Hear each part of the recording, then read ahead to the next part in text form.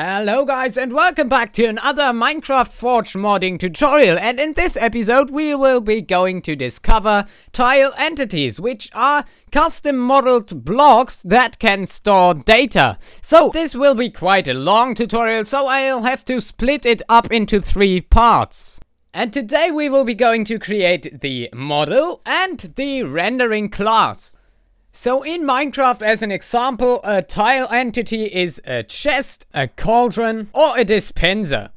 So what exactly is the use of a tile entity?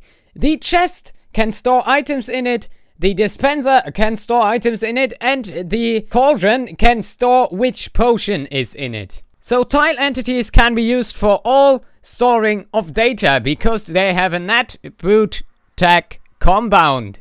Which is just Spanish for you right now, but yeah, we'll be going to discover this in one of the next episodes. So, that's it for now, and now let's get coding. So now, first of all, we're gonna need a program called Technique. It's totally free and legal. Download link is in the description. So what we're gonna do now is create our model. The model name is model table because we are going to model a table. And the texture size is, let's say, yeah, 64 by 32. Now click on create, and using this button here we can create a new shape, and this dimension's gonna be 16 by 1 by 16, and 16 is basically just a size of a Minecraft block. So now we will have to update the positions to -7, I think, and also in Z direction to -7, and then let's see, put it on a proper height value. Now X is -1, 2, and that is also -1. Yes, that looks pretty alright. Now let's go into the side view and put it a little bit up, so like this. And now we'll have to create a leg. So the leg is basically just 2 by 2. And then let's see. Let's put it underneath the table thingy.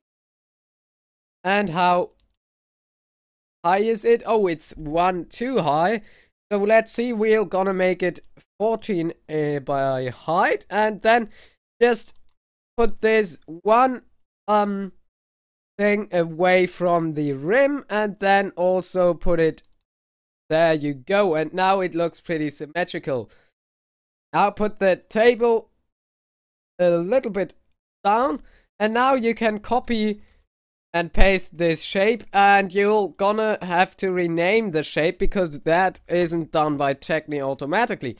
Now let's see, it is at -7 and 10, so put this to 10 and -7, and there we go, and this must be -6, there we go, -7, okay, -7, there we go, and we will just have to create 2 other legs, so 2 by 14 by 2, put this to 10 in Y direction, to -7 in Z direction, and to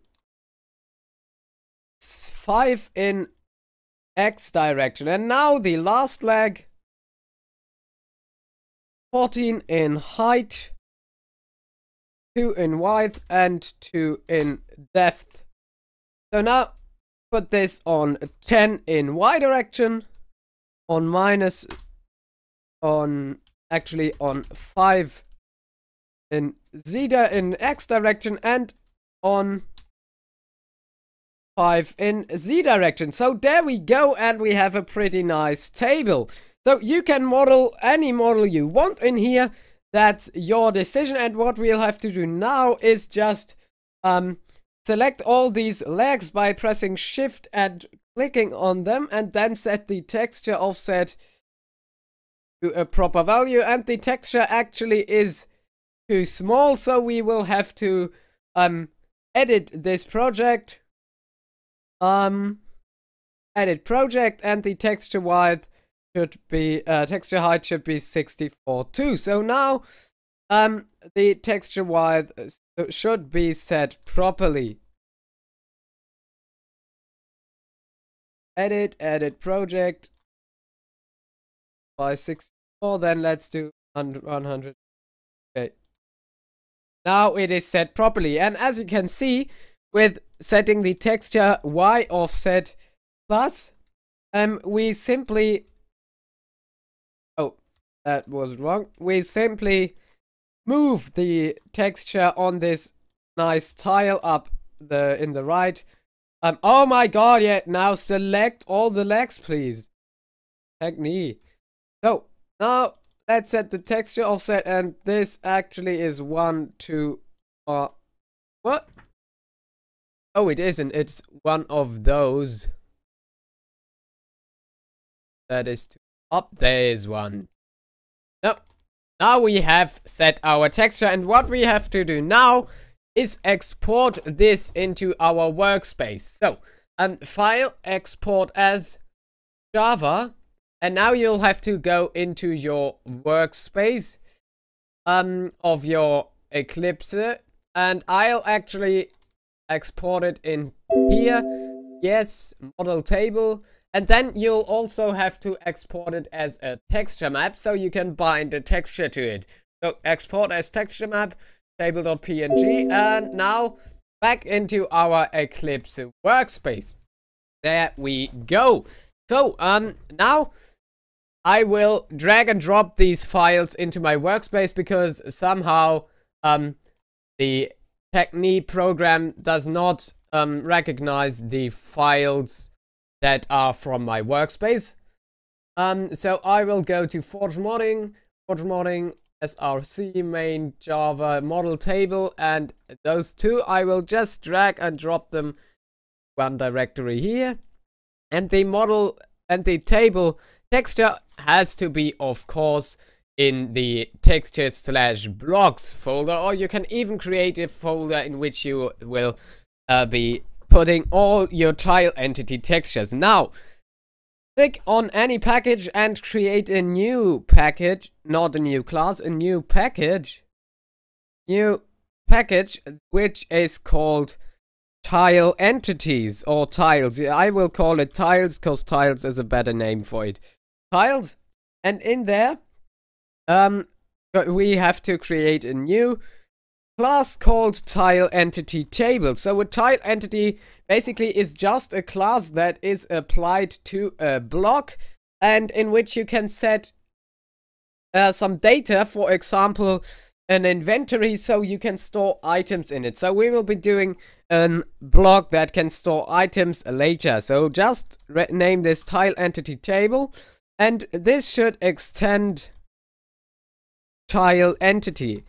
As easy as it could be. Press Ctrl-Shift-O to import everything, and close the class by pressing Ctrl-W. Now, create a new, there we go, create a new package. It's a mysterious.mods.tutorialmod.models. I actually have already created it, but I will create another one. .models, and in there, all our Technique model classes will be found. So just put it in here, and now as you can see, there are some errors in the class. First of all, you'll have to delete these lines up here and also the fields, and now press Ctrl-Shift-O to import everything. Okay, and now as you can see, the what? Yeah, there is a map item renderer. We don't need this. And now as you can see, its name is model, but we will have to rename the type as model table. Now, the only thing we have to do now is to add an entity attribute down here to the set rotation angles, and this will be just entity. And now, while hovering over this super.set rotation angle, simply press add argument, and there you go, you have this entity attribute in there. Now, in this render method, also hover over it and add arguments And there you go, you have this entity field in there, and this is basically everything we have to do for the model table class. Now, as we have done it for the entity, we will have to create a rendering system for the tile entity. So, this is basically just the same as for the entity, just with a little changes, and we will also have to create an item that can render in 3D in the inventory. So first of all, we will gonna have to create the renderer. So in our rendering package, create a new package called tile entities. And in there, create a new class called render table. And this should extend tile entity special renderer, which is the rendering class for all tile entities. Import everything, of course, tile entity special renderer. So if it does not import it automatically, then simply import it manually. There we go. Okay, and now it wants some methods from us, which is the render tile entity add method. And now we'll have to add a new variable, which is a new instance of our model table. So put model table up the top here, model table, call this model, import everything, and then in the constructor, so do public render table, and then a nice bracket, and in this we will just set the model equals new model table, so we have a new instance of this class in here, and that is everything we'll have to do in the constructor. Now it comes to the rendering part. So now it comes to the fancy bits. Rename first of all the fields here to tile X, Y, Z, and the scale. So now we'll have to say OpenGL, which is the rendering system of Minecraft, just as we did it for the entity, that it should translate and rotate the model depending on the position. So do gl11.gl push matrix to open up the matrix for the rendering. And then at the end, of course, import everything. gl11.gl pop matrix to say OpenGL. So this rendering process is now over. And in there, we'll first have to translate all the bits to the proper position, which we have in the methods head. So gl translate d, because they are doubles. So d for double and f for float. So, and now just put in x plus 0.5, and this is plus 0.5 simply translates the entity into the middle of the rendering.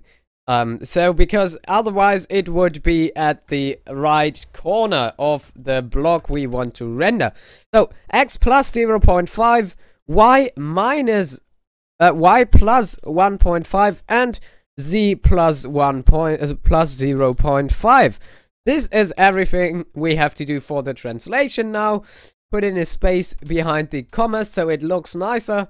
And then we'll have to flip the whole model, which we can do by rotating it around the z-axis.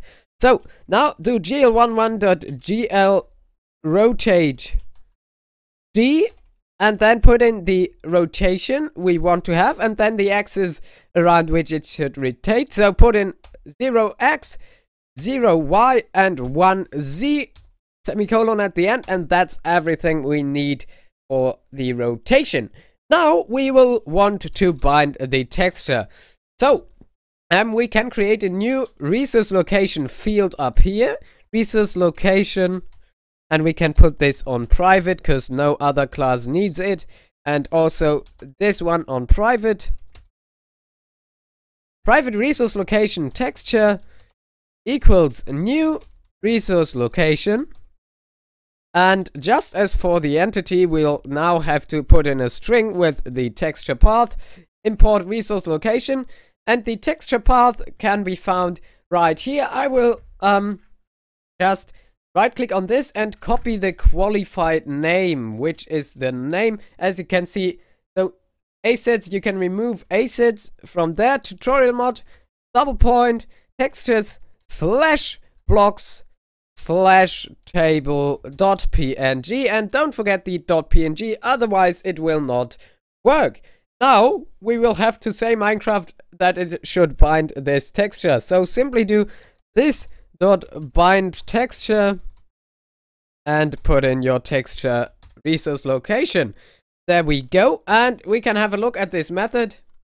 And what it does, it simply gets the texture manager and binds it to the texture, to the rendering process. And now all we have to do now is render our model. So if we go into our model class, you can see this render method.